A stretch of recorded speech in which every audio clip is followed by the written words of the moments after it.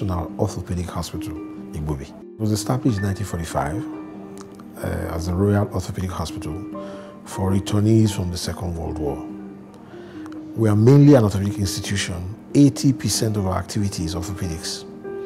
About 40% of our patients need MRI. For patients coming from outside, it's not so much of a problem, but we have patients who are inside, who we have to admit and then send for MRI, so it becomes cumbersome.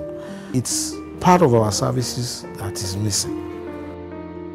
When we wanted to start the public-private partnership in Igbobi, we were looking for the funding. Unfortunately, in our country, most of the banks don't even understand what you want to do. So that was a big challenge until we came across MCF and PharmAccess. These are a group of professionals and they know healthcare inside out. They funded the construction and that's where the partnership is building up. A couple of years ago, we supported Crespi Radiology, Dr. Fatade, to help upgrade his facility by giving him a loan through the Medical Credit Fund up to the extent of building the infrastructure around his diagnostic center. And now the phase 2 was actually to equip, because the building without the necessary equipment was not valuable to the hospital. They treat most of the orthopedic patients, the accidents, the really complex cases in Lagos State. Believe it or not, they didn't have an MRI machine. For an orthopedic hospital where you deal with the bone, you must, first of all, diagnose where the problem is before you start to treat. And so we've seen a lot of bad cases, bad outcomes, because physicians were flying blind. This is where MCF came in. MCF provided the funding and helped to acquire the MRI machine. So as of today, I'm happy to say that Igbobi Hospital has a functional MRI machine. They don't have to take patients with broken bones out of their premises.